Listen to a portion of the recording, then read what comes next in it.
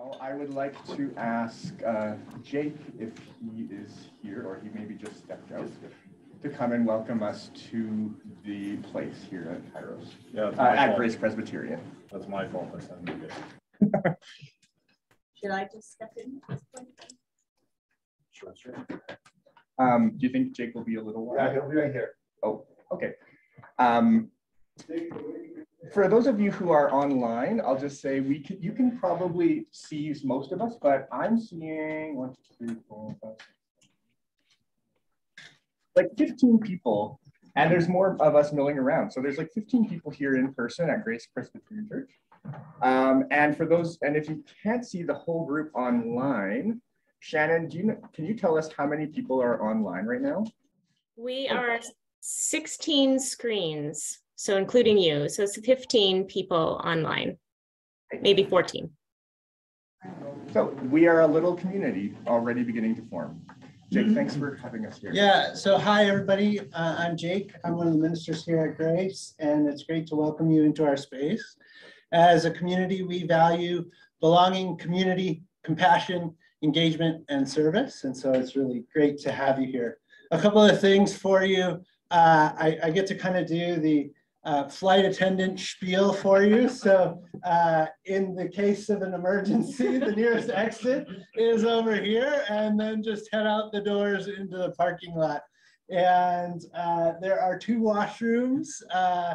So if you head out these doors, you can either go to the end of the hallway and there's a washroom there, or if you take a right and then another right, there's a little alcove, and right in that little alcove, there's the other washroom. So it's great to have you here, and welcome. Glad to be a part of this and to welcome you into Grace's space.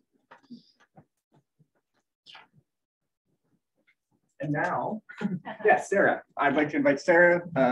Sarah's going to open our morning for us. Thanks. Hello, everybody. My name is Sarah Arthurs, and I'd like to thank Grace for welcoming us with your open arms, literally. So lovely.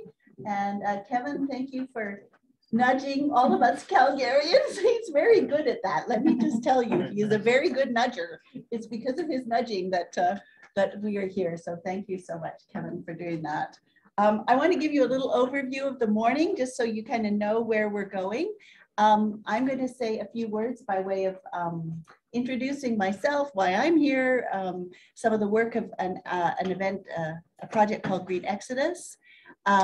We will be welcomed to this place and this land with our colleague and friend, Tony Snow, and really glad for that grounding in the earth, which is even more important because of the theme of what we're attending to today. So glad to be having that.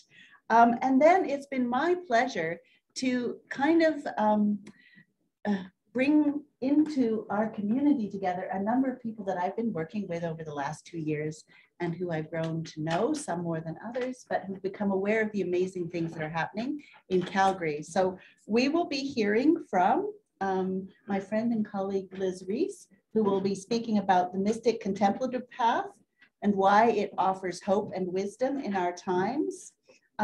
Robin Hope Gailey will be speaking about her experience and her offerings around Wild Church, a grassroots movement inviting connection with creation.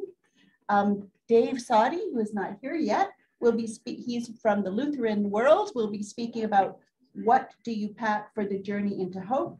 And Doreen Cott, who I'm sure is known to everybody here, will be sharing her experience from Parkdale United Church about how to create an energy efficient church building. And then at the end, there'll be a chance for some integrating of what we've, all these different pieces that we've touched into. And all of them will be kind of giving us an experience and another kind of perspective on what is hope in this time of climate crisis. So I wanted to just share why I am here today. Yes, a little bit. I'm here because in November of 2019, I experienced a kind of profound permeability and unsettling around climate change. It wasn't on my agenda to be particularly concerned, and some things happened that changed that.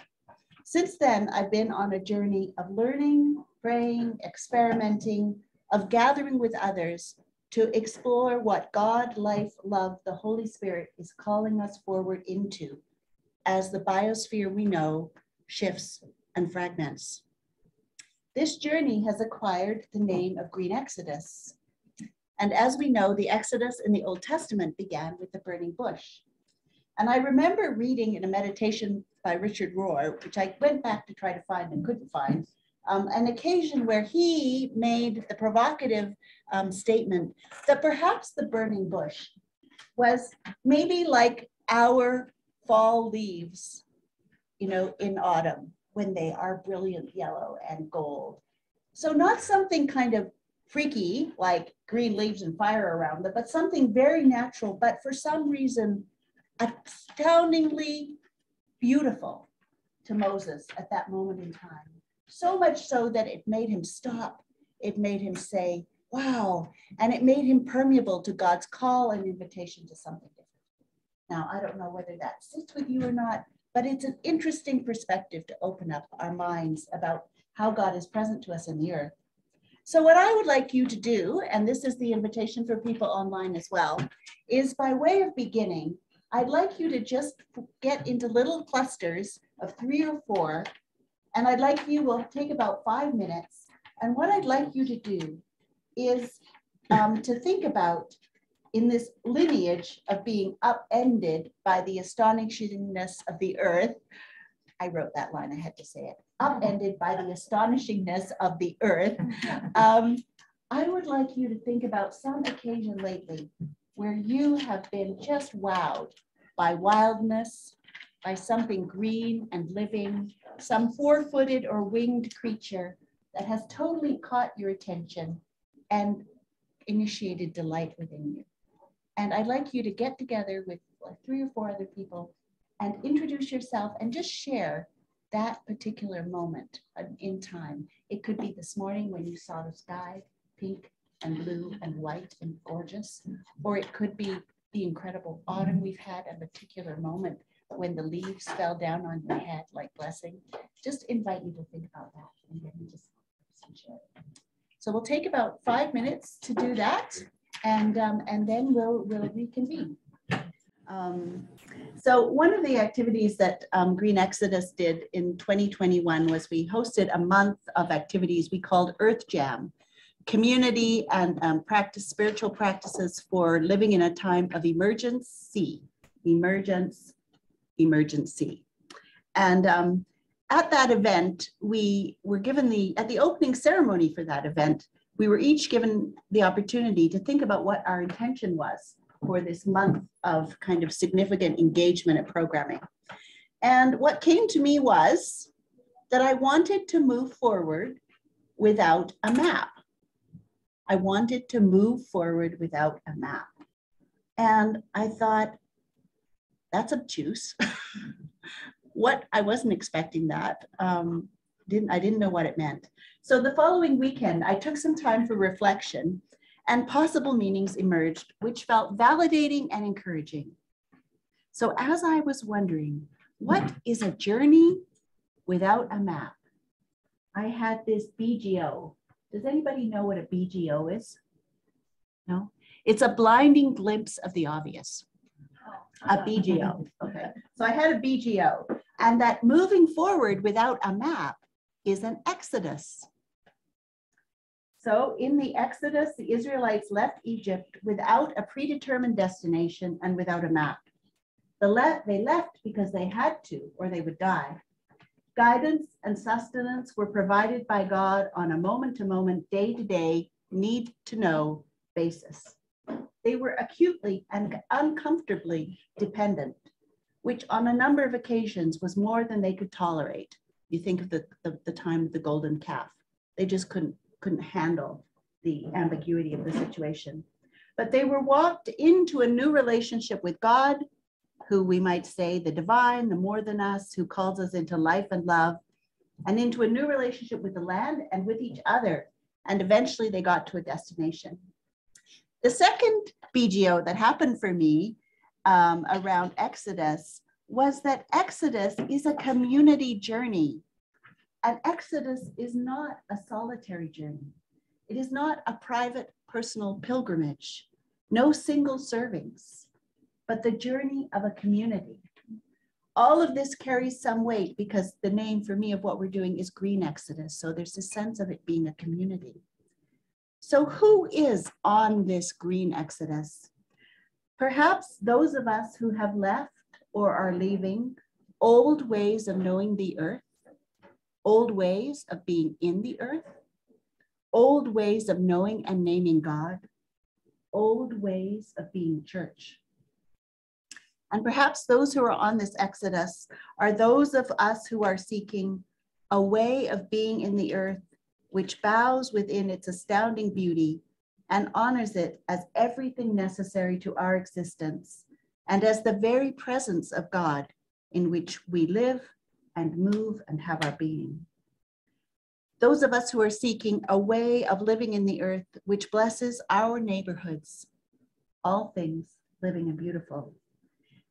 Perhaps it's those of us who are opening our hearts and bodies and imaginations and mind to a God who is always beyond words, but never absent, and who is always calling us forward into a new relationship with her, the earth, and each other. And perhaps that is what this event is about. We are here finding each other as companions on this Exodus together. And we are in this work together of finding new ways of being in the earth. So that is part of my imagining of what the gift of this day is for us, is that we are finding ourselves, finding one another, and finding the Spirit of God within us as we are on this Exodus into a new way of being in the earth, a way which makes sense of its gorgeousness. So having said that, I would like now to pass it over to Kevin, who is going to welcome Tony, who is going to welcome us to this place.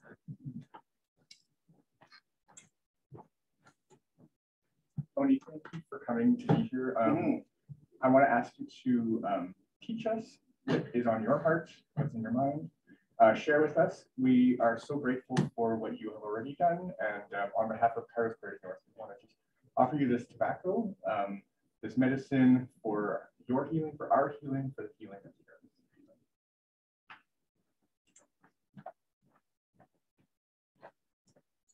Thank you for the invitation to come to this. Having talked early on with Kevin about how this could come together and some of the coordinating we did a couple months ago to think about where this gathering resides and thinking about the connection between now and in the coming weeks, the next COP27 with the UN. It's a time of bringing ourselves into the open, as Sarah was talking about with the Exodus. The other thing we have to remember about Exodus is that it's generational and that this is change. And in our work, a lot of it is trying to find those threads of change that are connected to our past and connected to our wisdom that helps us in times of crisis, helps us in times of unknowing. And so when we come together in our traditional way, we have a smudge and we have a time of prayer. And that is one of the traditions of our elders that they take part in as a communion with God, and a remembrance that we are God's children. So I light this candle as a reminder of our connection to our past, our connection to what has gone on in our communities, and the struggles that we find today that are connected to our way of being. And all of those things resound in our efforts to find new ways to be together. As we offer this prayer, we burn the smudge, which is a gathering of plants and herbs from the mountains. It is a gathering of medicinal plants that we use in healing. And in our traditions, we talk about purification.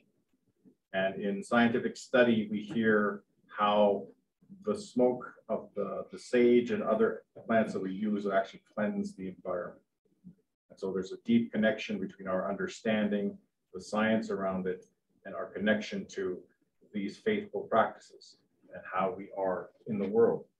At this time, we hear a lot about native wisdom being a doorway, gateway into a greater climate awareness, greater climate knowledge, and how to be with the earth. And a lot of that has to do with our traditions. So that begins with prayer. Let us pray. Creator God, Mother of all, heart of all creation. We know and see you in everything around us. We know your spirit abides with all, and that you nurture us into this space, that we might learn to live in harmony and oneness with your creation. Forgive us where we have failed with that. Forgive us where we have not lived up to our expectations of caring for the earth, of nurturing one another. Pray for forgiveness. We pray for understanding. Pray for hope that our future and the future of our children and their children might extend long past our current trajectory. As we gather at this time, we remember our Mother Earth, Makoche. We remember that our time here is not long, but that in our work, we can carry on the stewardship that our ancestors have done. Teach that to one another, that we learn to live in harmony and in balance with the world around us. Jesus Christ,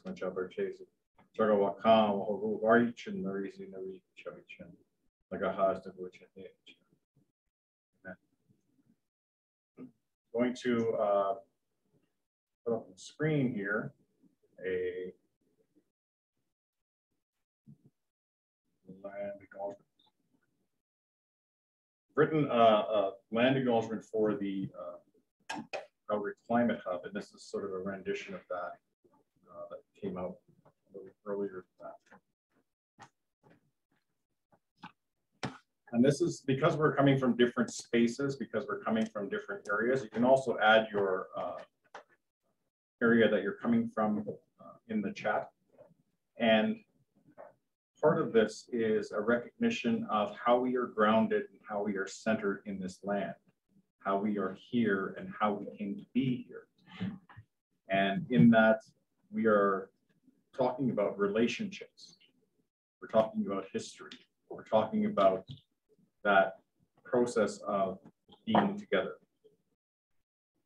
So our acknowledgement today bridges lands and territories among the whole of creation. In this sacred space, we remember the lands to which we were first called into being, ancestral lands, holy lands, full of belonging and nurture, lands that spoke our language back to us, whose names we recognize in our ancestral tongues and to whom we were recognized and known by our places of origin. This was the first reconciliation, knowing belonging and acceptance by all God's creatures and all God's creation. In this relationship, we learned about God, our creator, through the works of creation. And we learned our purpose by observing the inner workings of ecosystems and the lives of our cohabitants, the animals, the plants, the rivers, the stars. In each their own way, follow God's plan. With the coming of the Christian teachings and instruction, our lessons that were given by Creator were misinterpreted, condemned, and erased, and we were forced to assimilate. Now, generations later, we work to rebuild our communities, the beautiful stories they preserve to use in the land.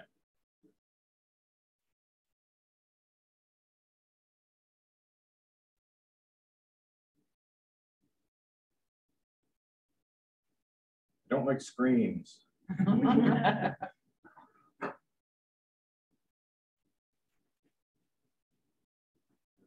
Do you want to make it bigger? I'm trying to find the slideshow. Yeah, right at the bottom, there's a little symbol beside that. Oh yeah, that's correct. So with this, we have in our tradition that at Morley, we came to Christianity in the 1850s, 1840s with Rundle, Reverend Robert Rundle, who came out to our reserve and was a minister there. He had sort of an open way around his involvement and taught many stories in Cree to our people. Our people are Stoney. And in the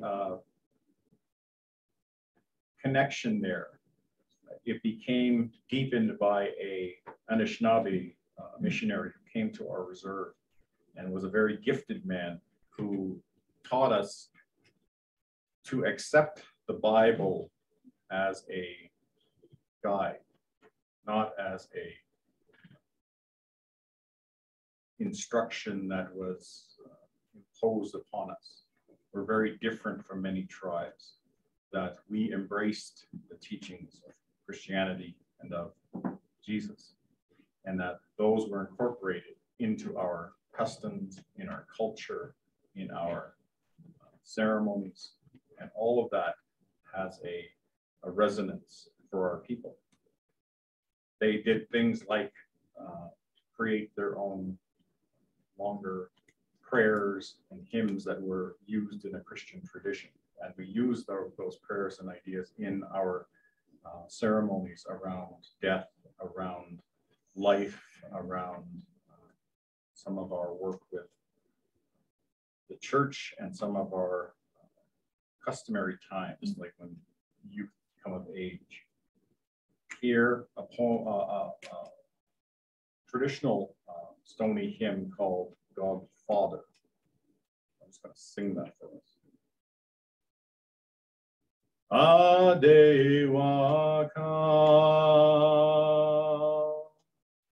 Nibi Mahakuno Wastya Inawo Eya Hechano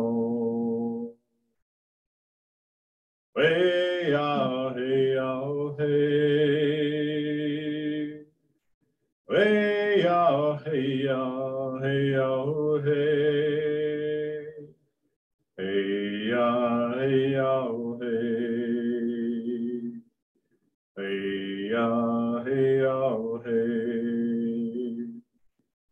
Waka Jingju Ose Manawo Ishne Sepeno Bibi Muheno. In this work, we are often brought to connection with others. And so in my father's time, he studied at the Christian Training School in Tempe, Arizona. It was run by this Reverend Dr. Reverend Cecil Corbett from the Nez Perce tribe in Washington. I had known him for a number of years and I talked to him last year. He was concerned about being in Arizona. I wanted to go up and see his daughter back home and had decided to make that trip. And we had a conversation before that he made that trip and then got sick from COVID and died. But this is one of his prayers from the Book of Reformed Prayers. Gratitude for creation. Creator God, your presence is as the wind, the breath and sustainer of life. We are grateful for being a part of your beautiful creation. Rugged mountains, rolling plains, uncultivated deserts.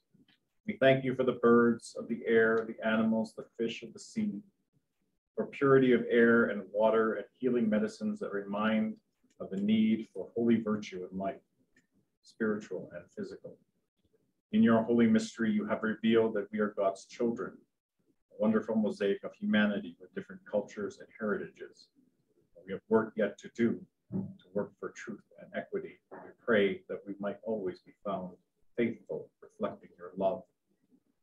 light to overcome the darkness in this world. Be present, O God, through your Son, Jesus, in whose name we pray. In this work, and as we find our center and our place within this land, it is a recalling to our body, to our spirit of belonging and of knowing us in this space.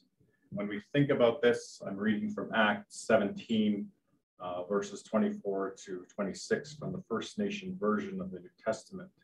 It says, "The Great Spirit is the one who created the universe and all things in it. He is the rightful ruler of the spirit world above and the earth below. He does not live in lodges built by human hands. Creator does not really need human beings to do things for him, since he is the one who gives all people life and breath and everything we need. Beginning with the first human being, he made all nations and tribes and wanted people to live all over the face of the earth. He decided ahead of time when and where each tribe would live."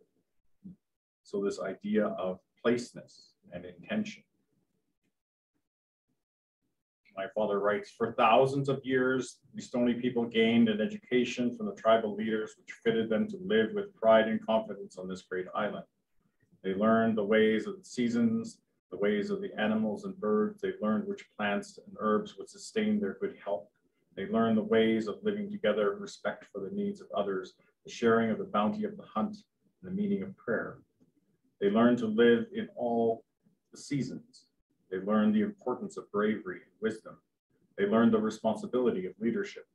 They did not build schools as the white man does, but the Stoney education system was suited to the requirements of a free and independent people living in a free land." In this notion of belonging, there is a way of determining our presence by this investiture of our being into these spaces and of our stewardship and connection to the land, doing what we are responsible for. My father writes, "In the days prior to the coming of the white man, we lived a nomadic way of life, hunting, fishing, gathering from the abundance of the good land. There were literally millions of buffalo roaming the western plains along the foothills and even in the Rocky Mountains themselves. There were game animals of all kinds, moose, elk, deer, wild sheep, and goats readily available for us to hunt and to enjoy. The land was vast, beautiful, and rich in abundant resources. Our Mother Earth called us from the mountains and prairies, the valleys and mountain areas, lakes, rivers, and springs. Come, my children. Anyone who is hungry, come and eat from the fruits and gather from the abundance of this land. Come, everyone who thirsts. Come and drink pure spring waters that are especially provided for you. Everywhere the spirits of all living things were alive. We talked to the rocks, the streams, the trees, the plants, the herbs, and all nature's creation. We called the animals our brothers. They understood our language, we too understood theirs. Sometimes they talked to us in dreams and visions. At times they revealed important events or visited us on our vision quests to the mountaintops. Truly, we were part of and related to the universe, and these animals were a very special part of the Great Spirit's creation." In Job, we read, "But ask the beasts, and they will teach you. The birds of the heavens, and they will tell you. The bushes of the earth, and they will teach you. And the fish of the sea will declare to you. Who among all of these does not know the hand of the Lord has done this? In his hand and in the life of every living thing and all the breath of all mankind." And so this deep connection with the world that we are embedded in, and some relationship with that, knowing that we can turn to creation in our need, and knowing that in our relationships, we must build up that understanding between us and the world around us. And so this sense of being, the sense of belonging, the sense of understanding. My father writes, "In our migrations, and as in our vision quest, my people continue to observe the lands, the animals, plants, rocks, trees, streams, sun, wind, moon, and stars, and all things. Our teaching has always been that everything was created for a purpose by the Great Spirit. We must therefore respect all things of creation and learn as much as we can. There are lessons hidden in creation that we must learn in order to live a good life and walk the straight path. In our tradition, this mountain that I have here is the sacred mountain of our people, located just outside our reserve called Mount Yamnuska. Yamnuska is the way that we say it, and it means like a sheer cliff tabletop, and it is a reminder of that this is the place where God sits in our land. Yamnuska is a funny word because Yamnuska in our language just means messy hair. So that's what we're calling it. And in this space, we don't climb it retro. I've mentioned this before in a number of our Green Nexus events. We don't climb the mountain recreationally. We don't go there to just hang out. We are driven by purpose and by prayer into this land and to share with communion with God at these spaces and to open ourselves up to the message and the spirit of that place in order to receive instruction and education from the land, from creation and from creator is our place to commune with God, much like we see in the Hebrew Bible around Mount Zion of Hebron, about these places that are holy in our land.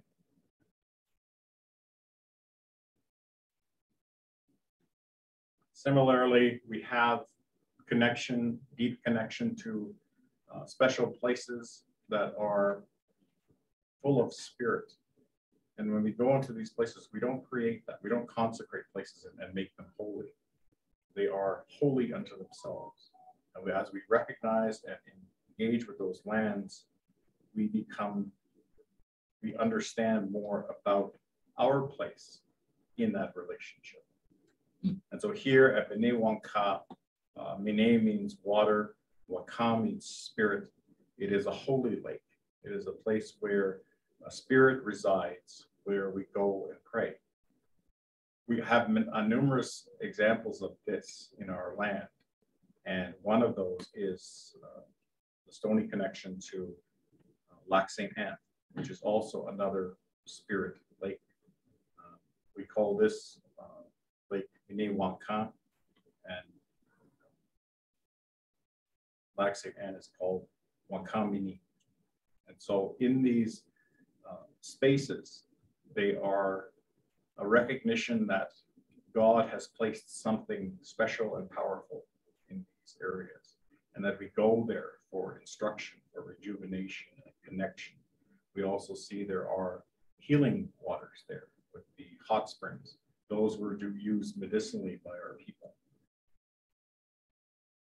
One of that example is Meneh Ruwin, or Iarhe Bin, which is the traditional healing place that is now called Cave and Basin. So when this was discovered, it was immediately cordoned off and turned into Canada's first national park in 1883. We were forbidden to go there. Since that time, it was turned into a resort. There's a big pool there, other facilities and amenities put in there, and then kind of caved off or closed off where the cave is, and then charging people to go in. It's only since 2010 that we can go back into that space without having to pay the fee to go in, but still it's trying to go into your church when you have tourists and everybody sort of gathered around and talking at what you're doing, and you're not really there. You can't really do a smudge or do any kind of ceremony there without sort of everyone being in your space. So it's not a private area anymore. I'm going to end off with this, which is this idea of enculturating and of moving within culture into that sense of being, bringing who we are and who we have become connected in community into this space of understanding. So in Beloved Amazonia, a document that I went through in one of the Mennonite programs, I came across this particular passage, which I think really, to me, kind of woke me up to what we have been missing for a long time. So it says, in the Eucharist, God, in the culmination of the mystery of the incarnation, chose to reach our inner depths with a fragment of matter. The Eucharist joins heaven and earth. It embraces and penetrates all creation. For this reason, it can be a motivation for our concerns for the environment, directing us to be stewards of all creation. In this sense, encountering God does not mean fleeing from the world or turning our back on nature. It means that we can take up the liturgy, many elements proper to the experience of Indigenous people in their contact with nature, and respect native forms of expression in song, dance, rituals, gestures, and symbols. The Second Vatican Council called for this effort to enculturate the liturgy among the Indigenous people. Over 50 years have passed, and we still have far to go along these lines. So in 1950, this was called for, and through our either belligerence or knowing better, we didn't bother to take this opportunity to open this door and to walk through and see where we would end up. I think we would be in a very different space if we had sort of learned from one another. I'm going to read from one last passage from Joy Harjo from her poem, The Exile of Memory. The old Muskogee laws outlawed the Christian religion because it divided people who are relatives of panther, raccoon, deer, and other animals, and lived, and winds were soon divided. But Muskogee ways are to make relatives. We made a relative of Jesus, gave him a Muskogee name. We cannot see our ancestors as we climb up the ridge of destruction, but from the bark we sense their soft presences at the edges of our minds. We hear their singing. There is no word in this trade language, no words with enough power to hold all this we have become. We are in time. There is no time. For me, when I hear this, it is how we have built that enculturation of what we have encountered. We have taken on Christianity and its teachings to find a balance between our understanding of the world around us. And this is a common pattern for Indigenous people, even through a lot of the assimilation and forced measures, that we still find time and still find ways to keep our traditions alive, to keep our understanding alive. And Christianity is not our one whole form. It is part of how we understand the world. It is one aspect of the world that we can learn from and that we move through to continue on knowing who we are, knowing how we are in the world, that we can flourish in a way that God intended, bringing us new information. I often say every missionary, every explorer that came through our land was greeted and learned from, and was taken through the mountain passes in our traditional land and let free on the other side, guided and nurtured and loved in that way, and that we always welcome the stranger. We always had that practice. And so we continue to do that. And I continue to do that here with all those who are strangers now, who can learn and who can share in this wisdom, share in this understanding that we bring. So I'll turn it back over to you and whoever's next for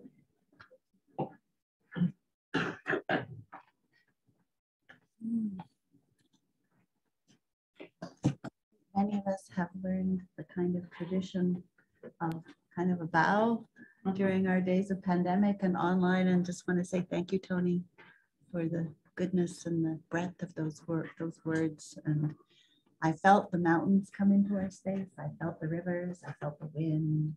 I felt the trees. I felt the lineage that we're being welcomed into. I'm just, yeah, thank you so much, Tony. Okay, thank you. And All right. over to the side.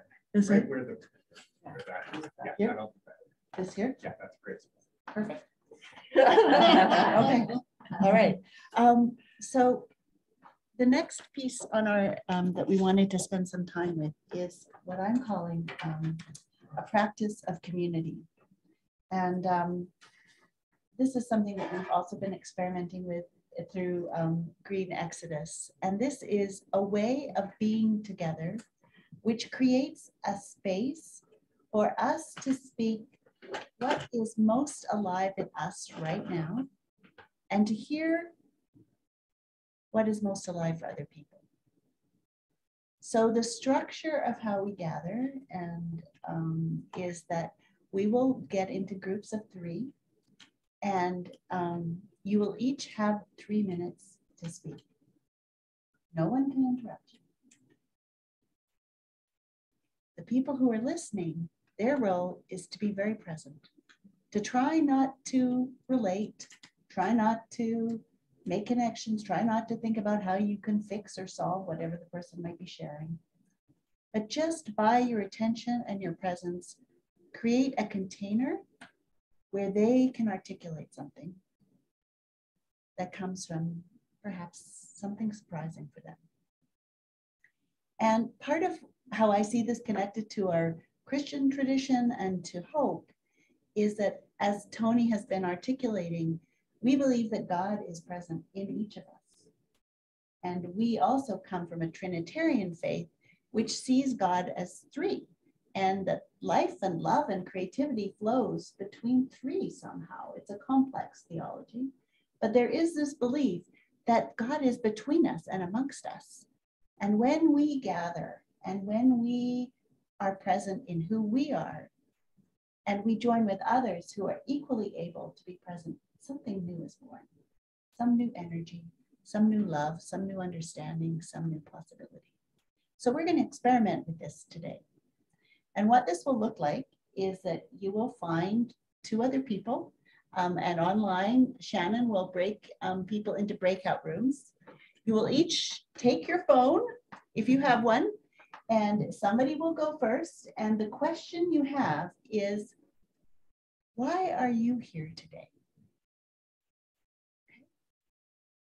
And I invite you to sink into that question. Don't just go, well, this is my job, or, but really, given the goodness of what we've already experienced, let that nurture your answer to this question.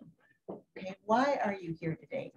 What has brought you to this space with these strangers about the earth, about climate change? What brings you here today? And you'll have 3 minutes to speak to that. And if you don't fill the whole time, don't worry about it. If you need silence at any point in your 3 minutes, just take it. The other people won't interrupt you. And when the little wonderful little kind of alarm thing on your phone goes off, then it'll move to the next person. And there doesn't need to be any crosstalk, no conversation. It's just you have 3 minutes and then you provide listening for the other 2 people in your small group. And then we'll come back together and we'll just hear a little bit of what's surfaced, what's come out from that. And so that's what we'll do with our next time together. Any questions about that? And this will feel uncomfortable, perhaps. Something new, something maybe on the edge of your comfort zone. But we're on an exodus. An exodus is going somewhere new. So I invite you to embrace this opportunity as a chance to experiment with that. And know there's no right or wrong way to do it. Just take it as an opportunity for something different. Shannon, how does that sound to you? Any questions or wonderings from your group or from you? I think that's good. Good. Okay, thank you.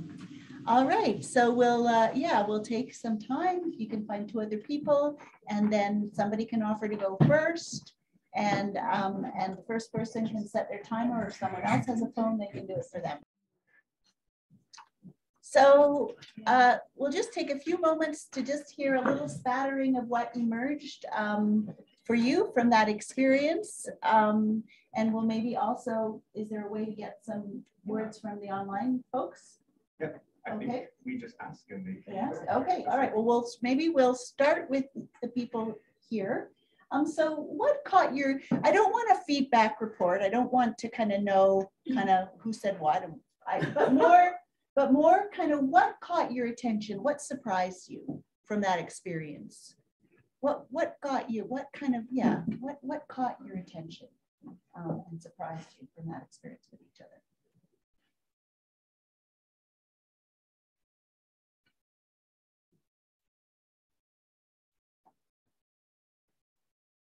Now I've told you can't say verbatim what happened. Nobody has anything to say. Sorrow. Sorry.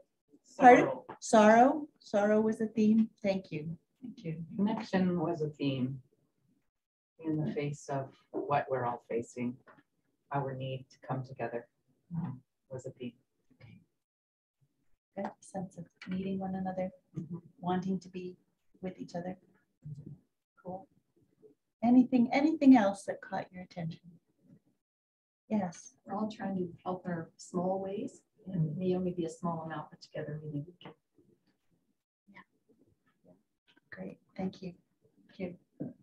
Okay, what about from online? Anything that kind of caught their attention, or sorry, yeah, I'm looking at you. Where are you? Okay, anything that Some- struck. Go ahead. Sorry. Some things came up in the chat already, and feel free, folks, to write more or to speak out. But Laura says, we did not know why we're here, but we found that we are seeking. Wonderful. Thank you. And Sean says, connection and integration. And actually, it was that we found what we were seeking, even though we didn't know what that was. Thanks, Laura. I misread. Cool. Already. That's amazing. We can go home now. Thank you. Any other comments or statements from our online friends? No, is that good? I think in our group, we were feeling urgency. Thank you.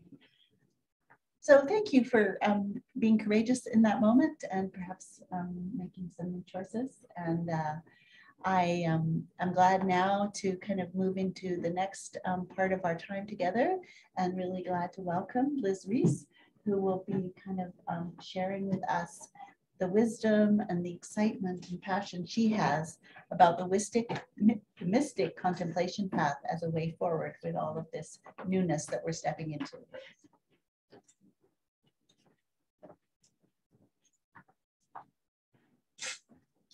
Hi, everyone.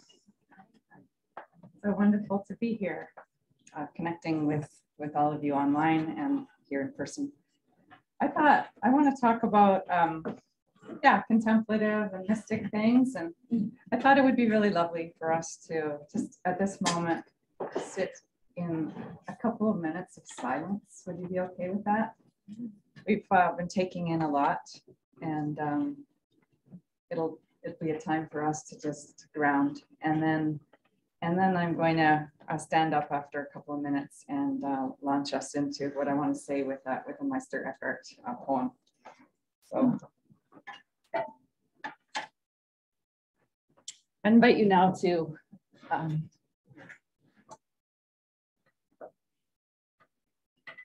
just close your eyes.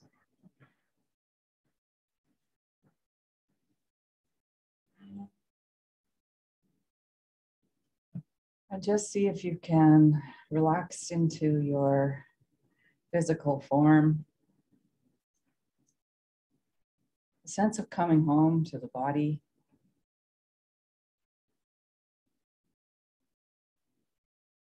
Letting yourself unclench in every way.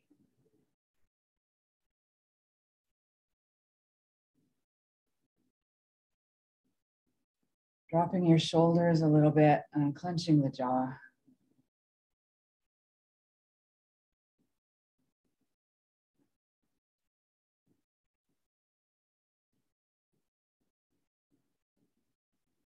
Coming with great kindness to our deepest home in the heart.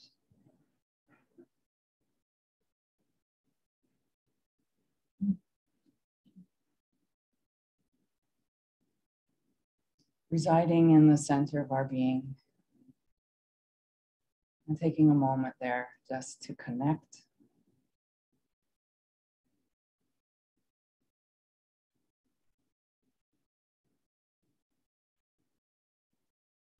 Connect with the divine indwelling.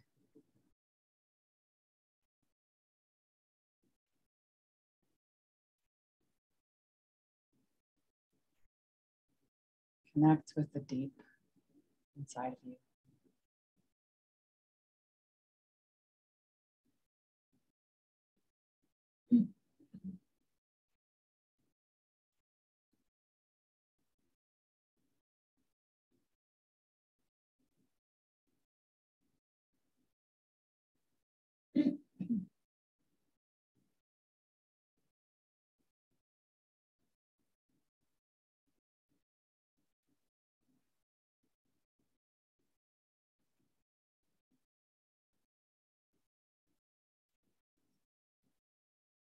connect with everyone here, be it in person or online, where we are gathered together.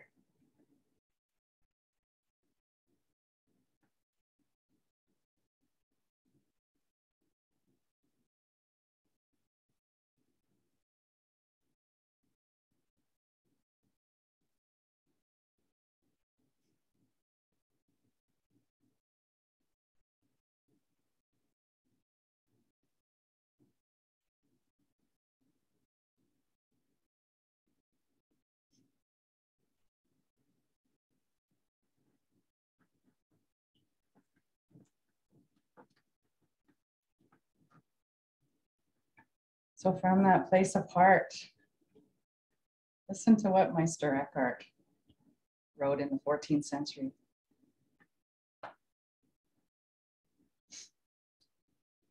When I was the stream,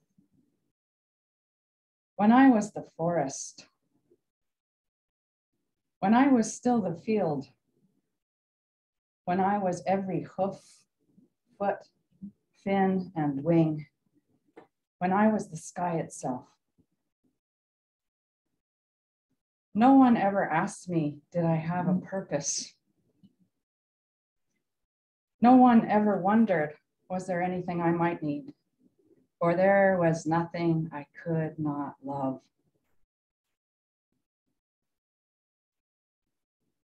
It was when I left all we once were that the agony began. The fear and questions came, and I wept. I wept. And tears I had never known before.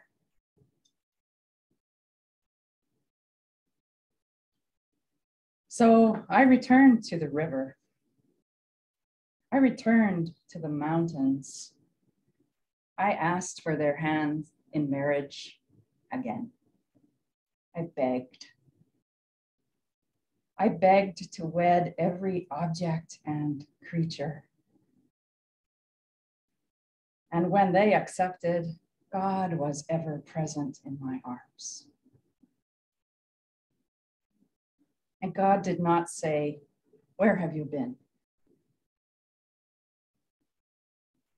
For then I knew my soul, every soul, has always held the sacred.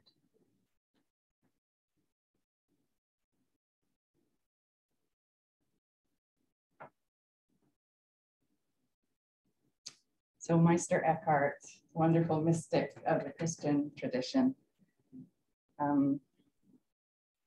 often brought forth when we're talking about creation spirituality. So deep ecology educator Joanna Macy has said that in our time of crisis, there are three things to focus on. And different people are going to play different parts. One is holding action. And holding action is about protecting the earth with protests and activism and political organizing. And the second is life-sustaining actions, which is creating new life, perhaps as in the shells of old containers. Maybe this is permaculture, community gardening, or different ways of doing things. And the third is consciousness shifting actions, which are about waking up wisdom, helping the spiritual shift take place in our times. So I guess you could say where I'm coming from today is that third category, consciousness shifting action. It tends to be where I'm most positioned and inclined. But I honor everything everybody's doing. So I would like to talk about the mystic and contemplative path, which gives me hope in our times. And I think needs to rise up in our times. About how the mystics of the Christian tradition are begging to guide us through this dark night of the soul. Mystic teachers like Meister Eckhart, who I just read you some of his wisdom. These mystics and contemplatives knew something about journeying deep, about breaking down the walls of separation, about fierce courage, about traveling through darkness, and about suffering. The wonderful John of the Cross beautifully described that he came to a place where there was no other light to guide than the one that burned in his heart. What is burning in our hearts? What is burning in our hearts at this time of climate crisis?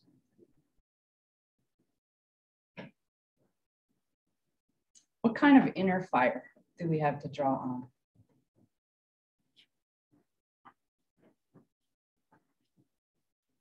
Good question. We can and do, quite rightly, talk about the climate emergency and ecological destruction as being caused by human greed and overconsumption.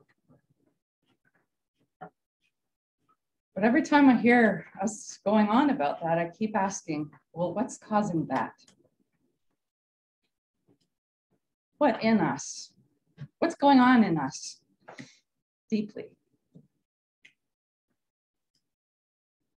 We can keep rearranging the pieces and the politics, but something keeps coming up, no matter how we organize externally.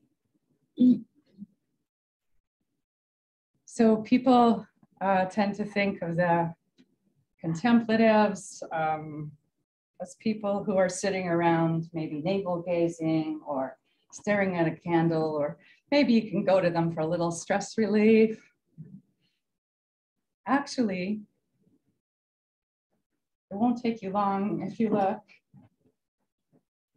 to see the contemplatives, the mystics of our own Christian tradition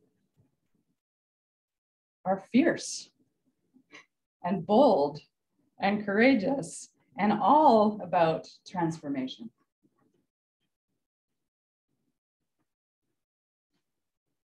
The mystics, for example, coined the phrase, the false self,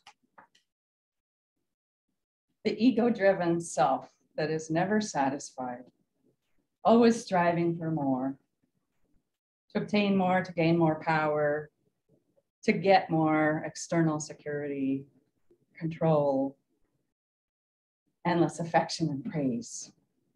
Our propensity, in other words, to search for happiness outside of ourselves in external conditions.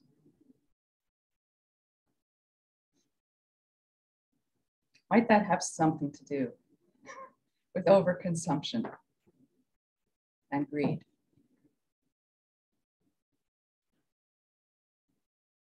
And they teach us how to shed the false self, to let it die, in fact,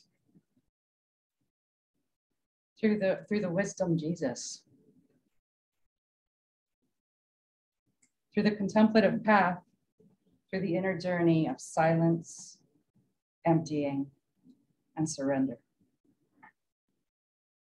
How to become receptive, guided by spirit, wed to every object and creature. Meister Eckhart's words again.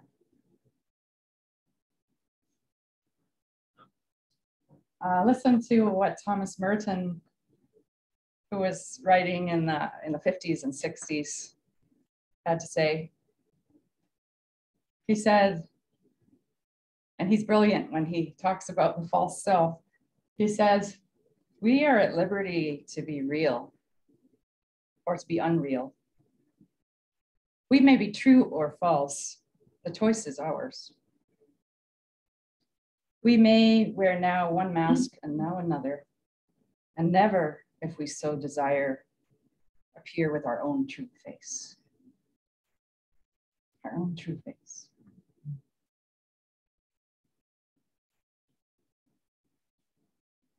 The contemplative hunger in our times, in my view, is palpable. We are hungry for truth, for authenticity, for the journey that guides us to that true face. And for the journey that guides us to the light that burns in our heart, that will guide us through our collective dark nights and our personal ones. Might it be the church itself is going through a death of the false self in our times.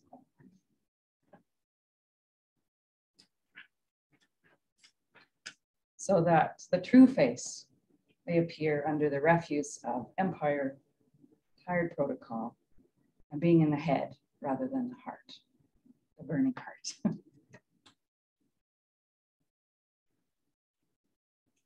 So I've been very honored to teach within the centering prayer tradition, which is and I have some people here, we've been journeying together recently with that practice. It's a contemplative practice that was originally taught by Thomas Keating, a Trappist monk, and carried forth by mystic teachers such as Cynthia Bourgeot and many, many others. The practice is one of silence and surrender. And it is deceptively simple. It is silent receptivity with the holy.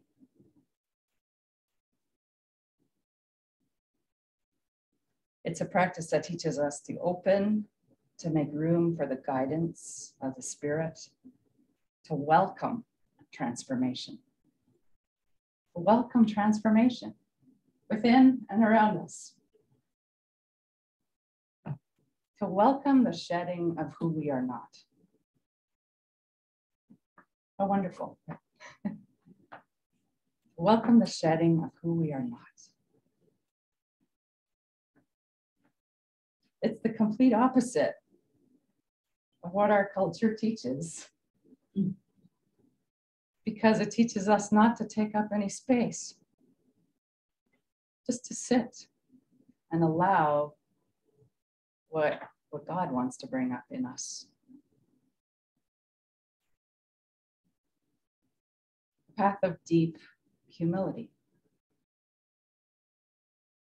People don't rush and sign up for the path of deep humility in our culture.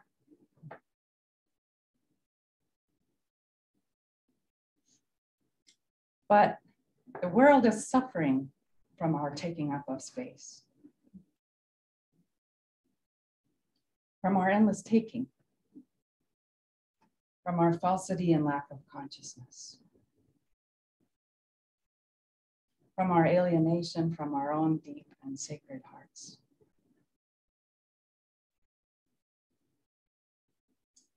So centering prayer, I believe, is what we need, and practices like it, what we need on the planet right now.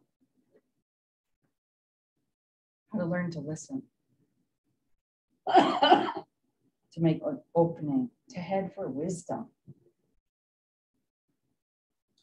instead of our scrambled and reactive doing, which we've been on this hamster wheel for so long,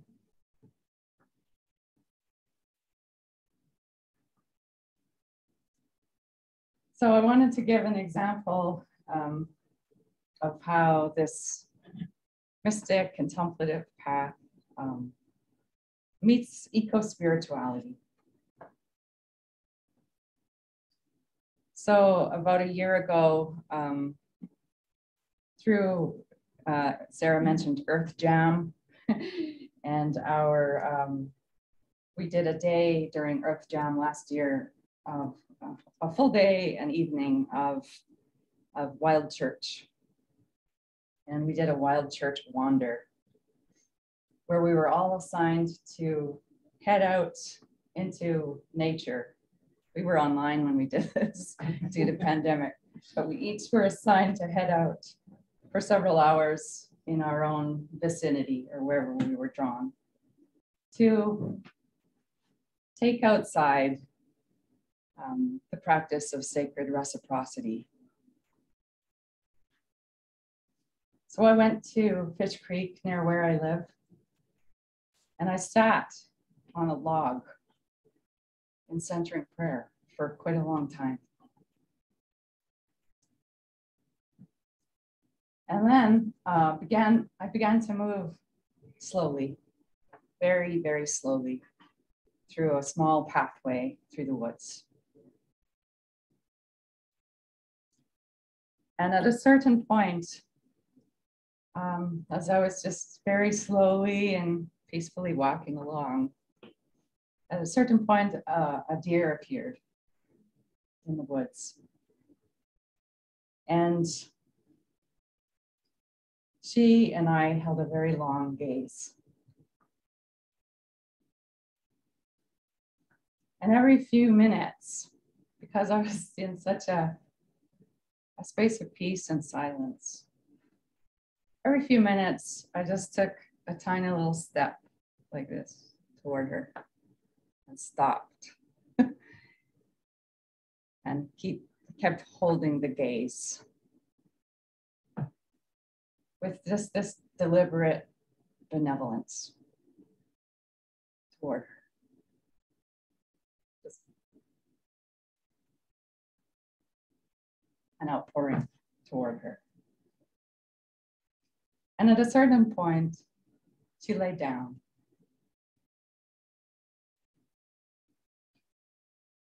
And I knew something about the return that Meister Eckhart was describing. And I knew something about the sacred. Thomas Berry, the wonderful geologian, said only the sense of the sacred is going to save us now.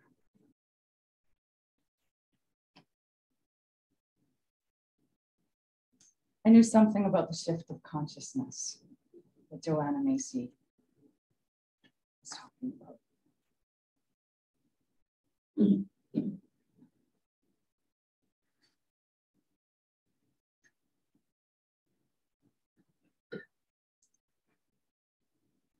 And sometimes when I want to put down this work, you know what I see?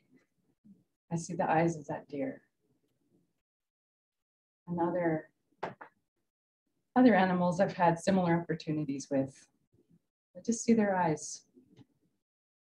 And I can't forget that.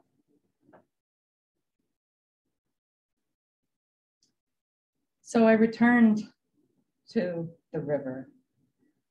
I returned to the mountains. I asked for their hand in marriage again.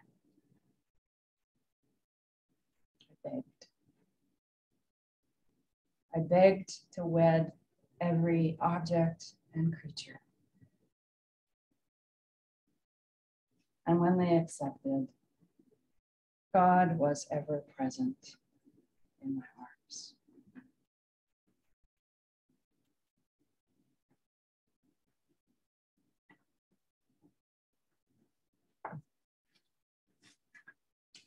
So thank you, everyone. That's what I wanted to say.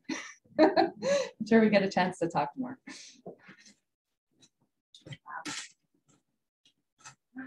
Thank you. So, we're going going to take a bit of a break now, about 10 minutes. I invite you to sit with these words in quiet. So much in there that was lovely. So, but we'll reconvene at about 5 to 11. If that works for the folks online too. I'll add too. There are muffins, I believe, out, and there's more coffee. So if you need to do that on your break as well. Yeah.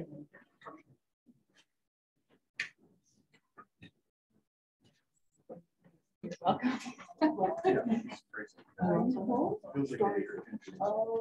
Yeah, That's just right. Yeah, it's interesting.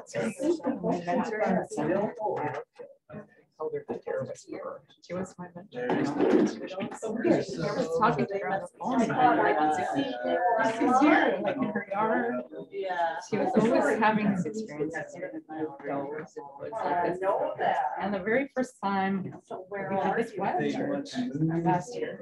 Yeah. Sorry, we don't have air conditioning. What's going on?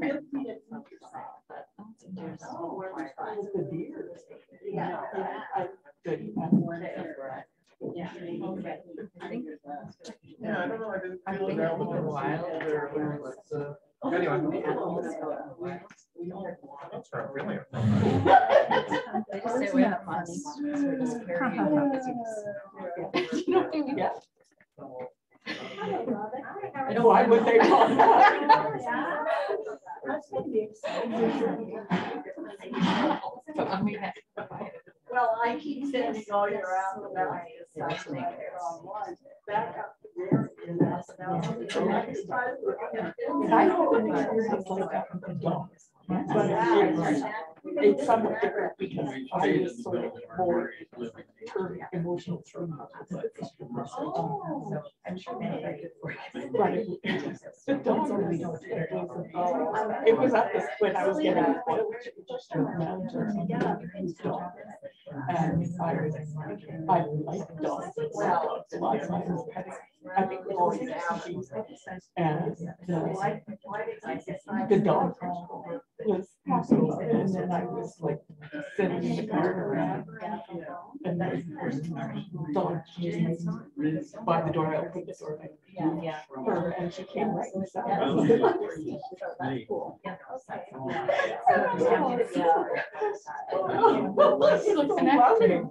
yeah. Well, dogs are energy readers. I've noticed that. They read energy. I noticed that with my little dog, like he reads energy. Like if somebody's been drinking or something. Normally it's warm, you know. Somebody's kind of gone. Because that's how they're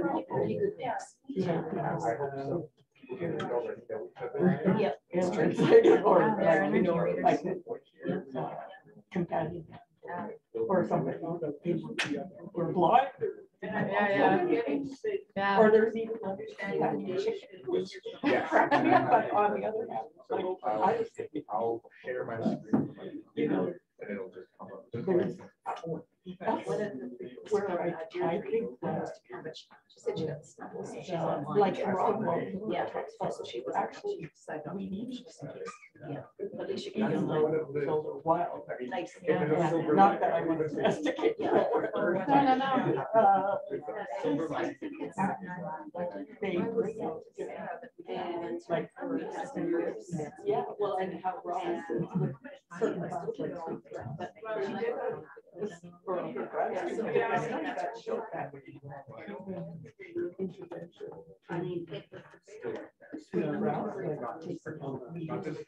actually marketing about produce. Oh my, right? It's I just recently become more. You know, I've just learned about That makes sense. I mean, Yeah, go ahead. I know. And I know when that's the church. It's so easy to just get hostile. Yeah. Culture and my house. And she goes, no. Get off this thing, at least sometimes. I'm sure it's not easy working full time You guys wanted to see the sanctuary. I was going to show some of it. in the government. Yeah. I did not. Work for the federal, Okay, yeah. here for the national. This is really Now it's interesting. the energy. Like I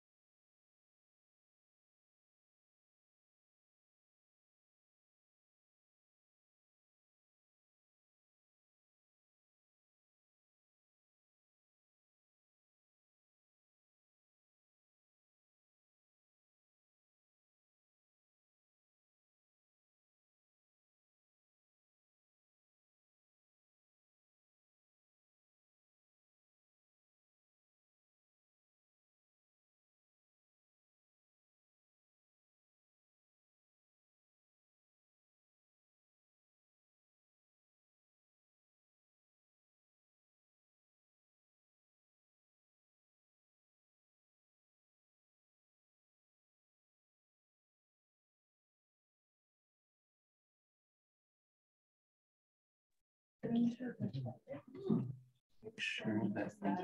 ready to start? We're starting. Okay. I don't have. Someone to No, call I'm everybody gonna back to just the start table. reading.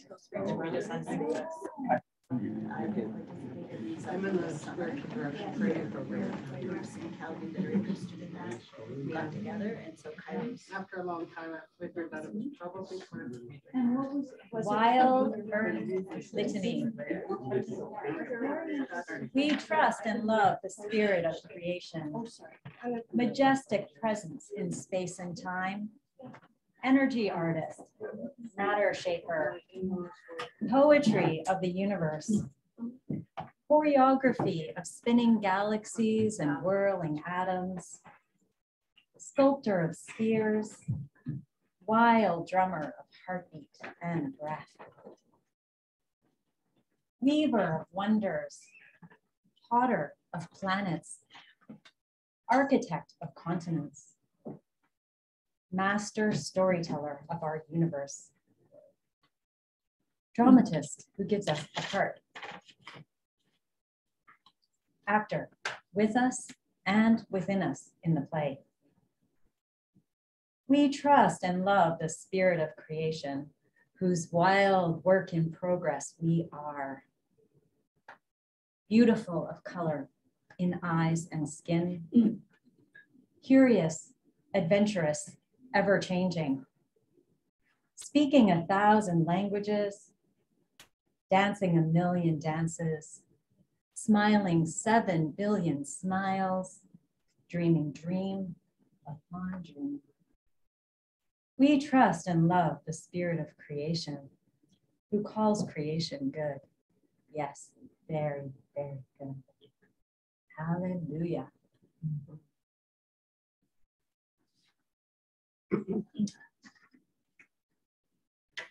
That Wild Earth Litany comes from a presentation that Brian McLaren gave here in Calgary in 2019, just at the outset of my time in seminary. I'm a seminary student at Vancouver School of Theology.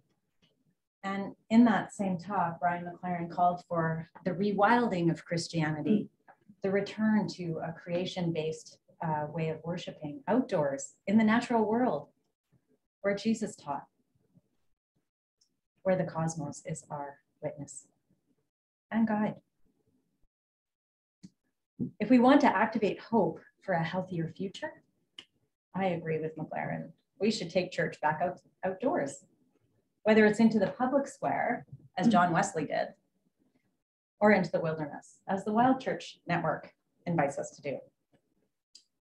But before I say a bit more about that, I want to give you a minute or two to talk with one other person. So I'll invite you just to turn to somebody different, perhaps, than you spoke to so far. Just 1 minute each to say, when was the last time, to answer the question, when was the last time that you talked with a member of the larger than human world? And what did you say? Might have been a rock, a mountain, an animal, an insect, a tree, your pet, a bird. 1 minute each, 2 people, go. And the uttermost night, and the male and the female, and the plants bursting with seed, and the crowning seasons of the firefly and the apple. I will honor all life, wherever and in whatever form it may dwell, on earth, my home, and in the mansion of the stars. Thank you. I thought I would just call you all back with words again. It's easier, so perhaps easier, maybe not. I'm sorry if I interrupted people's conversations. I have a basket of stones with me, and I'm going to pass it around, and I realize that I can't pass it to you online, but know that I have a stone in a basket with a wish that you should hold it, and perhaps you can create an image of your mind, in your mind, of a small piece of the earth in your hand. So I'll pass those if you want to take one and hold it while I share with you. It's a way of bringing Wild Church into this, you know, what Brian McLaren describes as kind of an antiseptic linear space, right? To me, each of these stones is sacred. Each one carries a message of longevity, solidity, and slow change. And I think this represents a message of hope. I've heard that rocks even are in a process of transformation, although they change much more slowly than we do. It's possible the stones in this basket, in fact, likely that they carry within them a memory of life on this land dating back many hundreds of years, and that they will be solid witnesses to life on this land many generations after we've returned to our elementary forms, light, water. Yeah, so I invite you to consider with me the sacredness of the stones and take one to hold in your hand, or imagine one in your hand.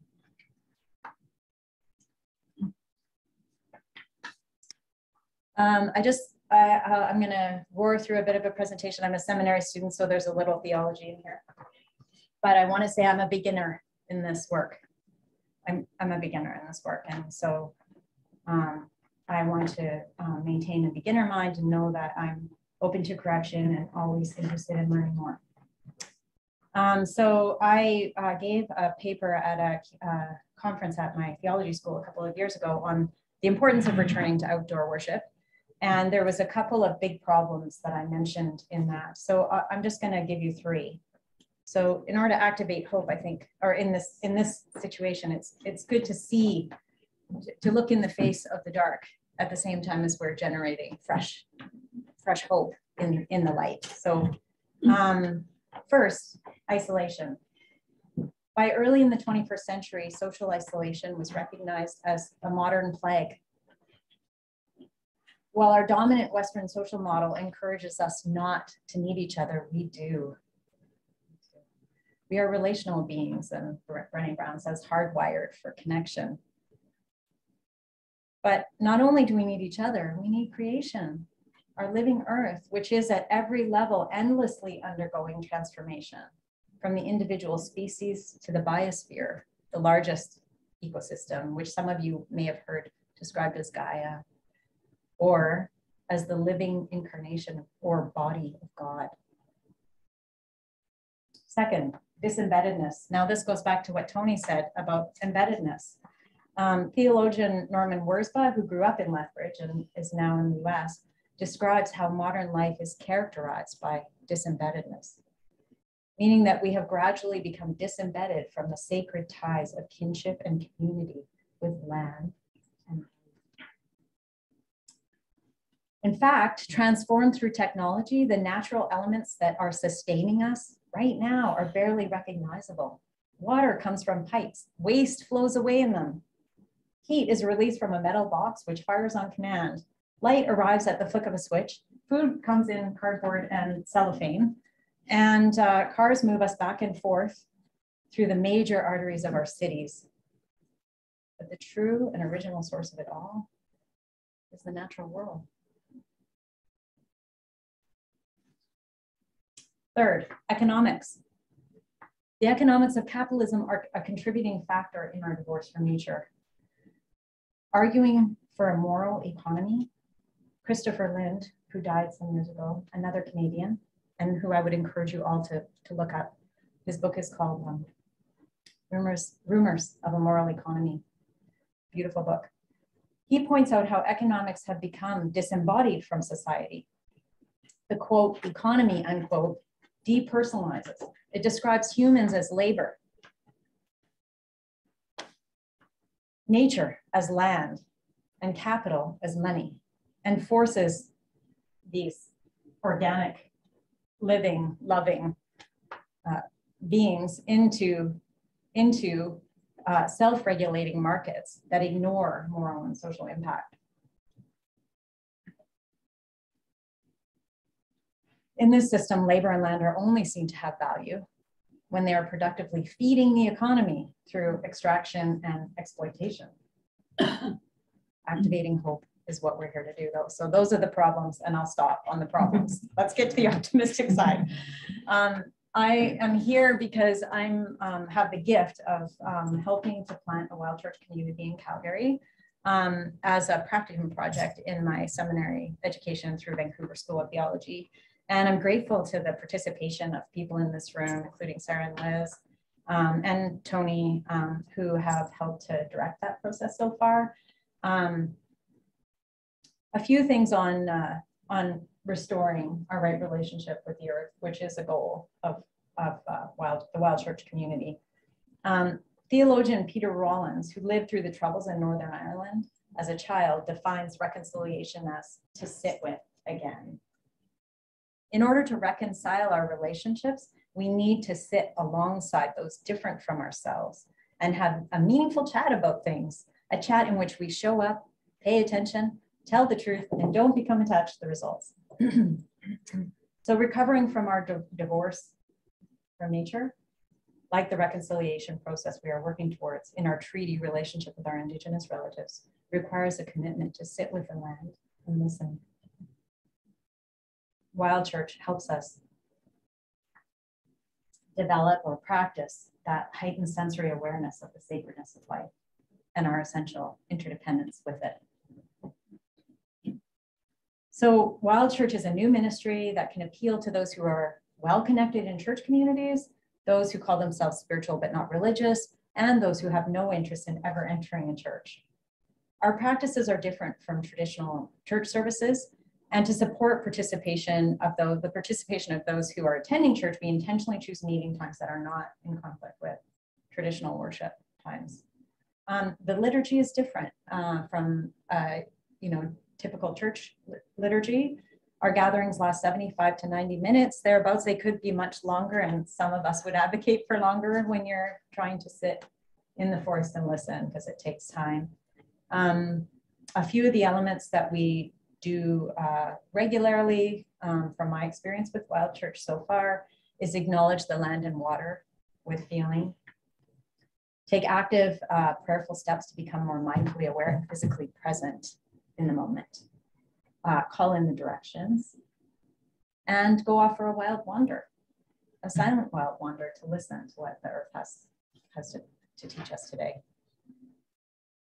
After the wild wander, we come back together to share what we learned in the circle, and perhaps to create a small mandala from various earth objects that people will bring back with them.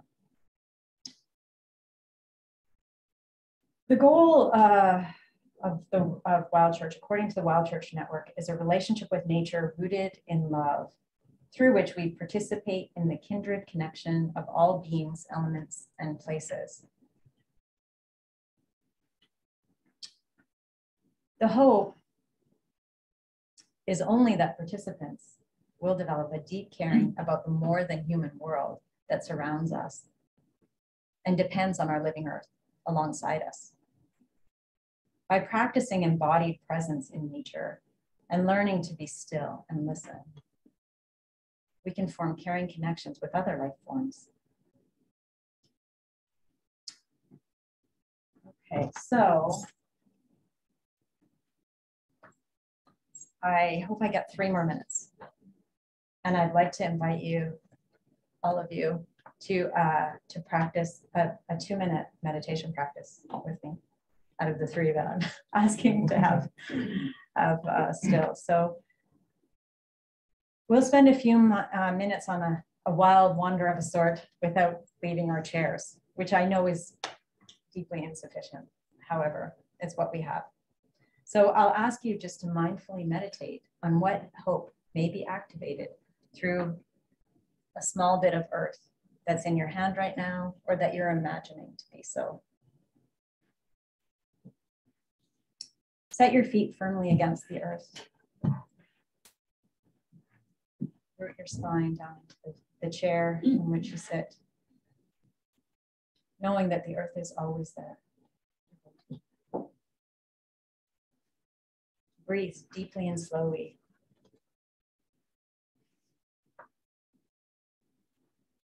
Offer a silent, intentional prayer, asking for guidance from the earth, from the stone. Breathe in deeply, and at the top of the breath, feel how it feels for your body to be full. Pause there. As you feel the urge and begin to breathe out, feel the space the stone occupies physically or psychically. And at the bottom of the breath, feel how it feels for your body to be empty. Really take note of the pause in your breath. And in that small space of emptiness, allow your fears of not doing this the right way to flow away as your body calls for it. Take another breath in, fully and deeply.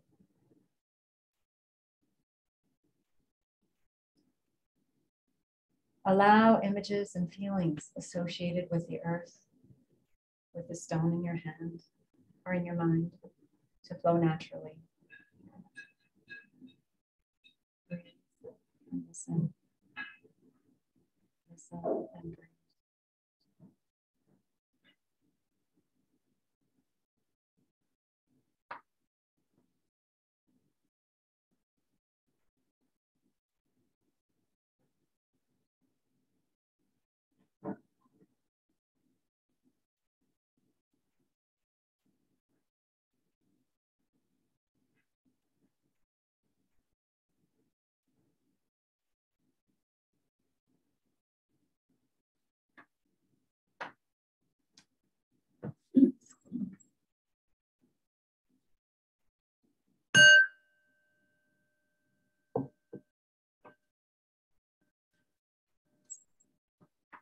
Sorry for the briefness of that experience. Thomas Berry says, in reality, there is a single integral community of the earth that includes all its component members, whether human or other than human. In this community, every being enters into communion with other beings. Wild Church hopes and intends to support our experience of communion with creation, as our prayers are spoken in view of the elemental sources that support our living. If this idea appeals to you, I invite you to join us for a future gathering. I'll be helping to support this community building effort as a student until April, but the intention is that we're growing a community that will continue well beyond my practicum project. And so I invite you to be part of that. Or perhaps, just make your way outdoors in your own backyard or the park nearby in the coming days. Sit at the base of a tree and say aloud these words from Mary Oliver's iconic poem, Wild Geese. Tell me about despair, yours, and I will tell you mine. What does your tree have to tell you? What, when you feel it's your turn to speak, might you have to tell it? Thank you.